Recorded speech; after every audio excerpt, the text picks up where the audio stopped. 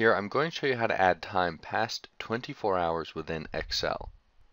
So in this example, I've got a worksheet where we've got, let's say, a worker that inputs when he starts work and when he ends work. We can calculate how long he's worked for each day, and then we want to add that up on a weekly basis. So this is a very simple example, but if you've ever tried to do this on your own, you may have got some kind of funky results when you add everything together. So I'm going to show you how to get some very simple results for adding hours together. Now, when we calculate how long a person has worked for the day, we simply do equals the time when they finished minus the time when they started. Hit enter, and it's going to give us something which kind of seems right. So we've got 8 hours, but then it says AM. That's a little bit confusing, but we don't actually have to change anything at this point. So as long as how long the worker has worked per day is less than 24 hours, we don't actually have to change the formatting right there.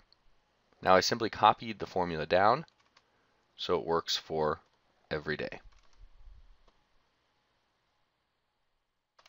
Now the problem comes when we want to total everything. So I'm going to use a very simple sum formula, equals sum, open parentheses, select the cells that I want to add together, hit enter. And you can see it gives us a really odd result, 4 p.m. Now that really doesn't help us at all. We want to know the total hours that this person has worked. So what you can do, it's actually quite simple, is to right click this cell, go to Format Cells. On the Number tab, you can do it two ways, in the time category or in the custom category. So select time and go down to where it says 37:30:55. Look to the top first, we see our sample. This is what the output's going to look like if we change the formatting. Right now it says 4 p.m. If we change it to 37:30:55, we get 40 hours. So hit OK. And there you go. So that's going to give you the total hours that this person has worked. Now the other way to do it through Format Cells is in the Custom category. Now what you want to do here is to select this option, H:MM:SS. Notice that the sample remains at 40. And once again, 40 hours. So the two formats that we can use, remember, right-click the cell, Format Cells, Number tab. We've got time at 37:30:55, or custom at HMMSS.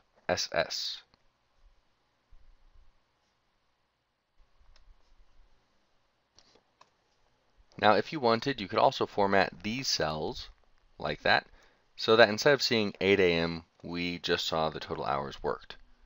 So what I will do here is right-click or select all of them, right-click, Format Cells, Custom, right there, and OK. Now once again, we could sum these numbers. And notice that if you change the formatting before you apply the sum, you already get 40 hours returned.